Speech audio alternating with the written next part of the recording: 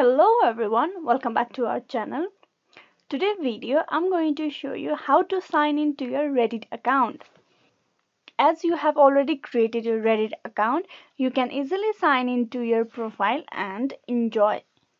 First of all, open Google Chrome or any browser that you have been using. After that, you type in reddit.com and press enter. You type in reddit.com and press enter. Once the Reddit web page is open, you can see at the top of right side there's two options given: login and sign up. Sign up is to create a new account.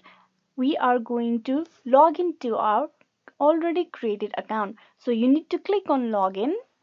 Here you need to provide your username and your password for Reddit. First, you need to provide your username that you have used during account creation.